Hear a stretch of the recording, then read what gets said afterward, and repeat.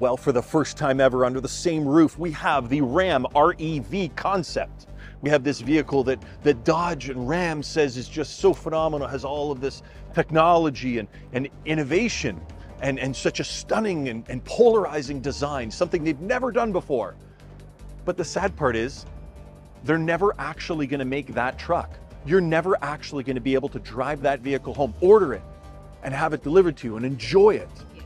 But this vehicle over here, the Tesla Cybertruck, again, also looks like a concept. Polarizing design, ground up innovation, so many unique characteristics, four-wheel steering, the first vehicle ever with 48-volt architecture, four-wheel steering, steer by wire for the first time ever in a vehicle. You would think, wow, this is a concept vehicle and we're never going to see it. But that's not true. The reality is that Tesla actually is producing this vehicle in real time.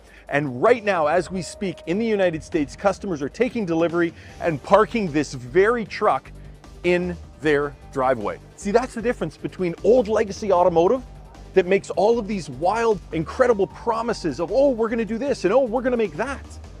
But then you have the new startups that actually come up with a revolutionary design and then have the gall to actually make it and deliver it to customers.